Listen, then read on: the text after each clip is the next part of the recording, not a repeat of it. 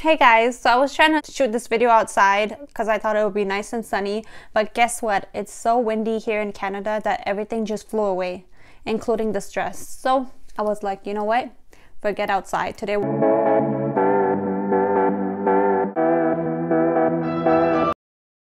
So welcome back again, guys. Today I'm here to shoot another video on my teller experience. Now, if you're wondering what are the questions and answers to the interview questions for a bank teller, then you might want to check out my other video in which I explain briefly how to prepare for an interview. I'll be posting it down below so you can take a look at that video. So without further ado, let's talk about my experience as a bank teller for the past 3 years working at a large bank. So there's some pros and cons I want to talk about, but I think for me personally there was more cons, which is why I had to leave the job. So let's begin by me listing some of the cons of working at a bank as a bank teller. So if you don't already know, bank teller, customer service representative, client advisor, whatever the title may be at the certain bank that you're trying to apply for, is basically the front line. So you're the person who takes transactions, who deposits cash, who writes bank drafts, wire transfers, a whole lot of transactions. So one of the first things I noticed as a teller was that working as a teller, you're not respected as much as you think you would. Like if you work at McDonald's and the customers are yelling at you, swearing at you, or you're just getting insulted every day, then it makes sense because it's a fast food restaurant and you're getting minimum wage. So I guess people don't take you seriously and they just want to, be rude to you and say whatever to you if you get their order wrong. But trust me guys, as a bank teller, you're basically treated the same way, no different than McDonald's. And this might sound weird because you're thinking it's a professional place, so why would anyone treat you bad? They probably respect you more and the clients or customers won't yell at you or get angry at you or insult you. But trust me, they do, guys. Being a teller for the past 3 years, I've had clients literally screaming their lungs out. I've had my manager even so close to calling the cops one day because that client was being very rude. They were starting to become aggressive. So we were all like, we need to get the cops involved, which is weird because at a bank you might think it might not be like that. So that's one of the things that I didn't like working there, was the way I was treated. Another thing is that if you're scared of risk, this job is not for you, because let me tell you guys, a teller is the most stressful job and the most riskiest job you can ever have. And let me tell you why. Every day as a bank teller, I had a fear. And my fear was that I could be losing $2 million, $5,000, $10,000, just like that, and get fired. And by this, I mean that as a teller, you get over 400 clients every day who at least like one of the clients will try to scam you. So what I mean by that is you can get a check, you can get a customer bring a check that's $500,000, ask you to deposit it and say that they are the person they say they are, but they're actually not. So I had a coworker, there was a client who came and tried to deposit a large check. The teller did not really notice that the check didn't look real, even though it looks very similar to a real one. But still, I guess you have to be very careful. You have to make sure the date, the font, the way the check looks is legit. So the teller didn't do a very good job at looking for those signs, and they ended up losing the bank that whole amount of the check because that person was not real. And so now basically the bank has a loss because they can't get a hold of that person. And now it's considered a fraud. And I've heard many stories in which a person is fired or a person is no longer at the same position because they had a fraud and they've had a loss to the bank.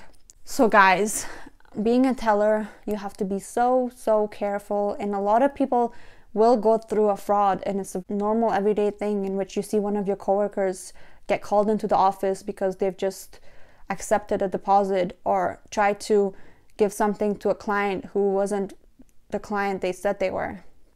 So this isn't even something rare. This happens a lot, especially if you're new. When you're new, the customers know that you're new. They see that there's a new face, so they most likely want to be served by you. And bam, just like that, you've just deposited a fake check.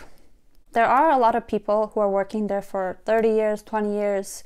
They obviously have a lot more experience with catching those kind of things, and they know that this person might be a fraud, and they're better at that. They've been through the experience, so those people are more safer. But if you're new, you can't really identify between fake and real, then you can get in trouble. So number 3 for the cons on my list would be working under pressure. You might think working at a bank teller, you're not going to have to work under pressure. It won't be like McDonald's or Tim Hortons where you have to run and take orders and see big lineups and all that. But you're wrong, because a teller is exactly like that. As a bank teller, you have to expect to see a lot of people every day, long lineups. You have to work fast. You can't be slow. You have to multitask. You have to do transactions. Sometimes at the same time, you have to try to find opportunities, make sales, everything at the same time. And you really have to be good at working under pressure, because as a teller, you're not going to just sit there and not do anything. Another thing I want to point out is that a lot of people think that bank teller isn't really a sales job. But trust me guys, even a bank teller, you do have to make some sales, even though it might not be in the job description, but your manager will expect to see some numbers from you. They will expect you to have sold a credit card or identified some sort of opportunity. So let's talk about some of the pros. The pros of being a bank teller could be the benefits. They have really good benefits at a bank. You'll get covered for medical expenses, personal expenses, like there's something called personal wellness account, in which you get credits which you can use towards buying running shoes or stuff like that. So you get a lot of good benefits. I even got braces, which costs around $6,000 here in Canada, but I only had to pay $3,000 because my work covered 50% of it. So that was pretty cool. Their benefits are amazing. You get paid sick days off, you get 3 weeks vacation, you get a lot of those things. Another pro that I would say is that depending on where you get placed, depending on which branch you're at, teller can sometimes be quiet. Like obviously you have to work under pressure majority of the days. However, sometimes if there's no clients and there's no one in line, then you can just chill and go on the computer and do whatever you want. And they don't really care about that. Whereas like in another job, they might ask you to do something, and why are you just standing there doing nothing? But as a teller, I noticed a lot of people would just do whatever when it wasn't so busy. For me personally, I would complete my assignments and homework.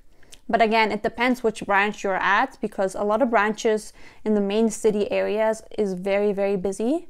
So you have to always be on your toes. You have to always serve clients. There's always big lineups. So if you're in luck and you get placed in a good and quiet area, then it might not be that bad after all. So that's it for this video, guys. Overall, my experience as a teller was not so good. I personally hate doing a job which is stressful, which requires working under pressure, which is why I had to leave the teller position. I just couldn't deal with all the risk and stress and all of those things. If you guys want more videos about the teller position, and maybe I can talk more about what I mean by sales as a teller, then please comment down below, or anything in general you guys want me to tell you guys. You can comment down below and I'll either respond to you guys there, or I can make another video like this one. Alright guys, thanks for watching. Don't forget to subscribe to let YouTube know that this content helped you.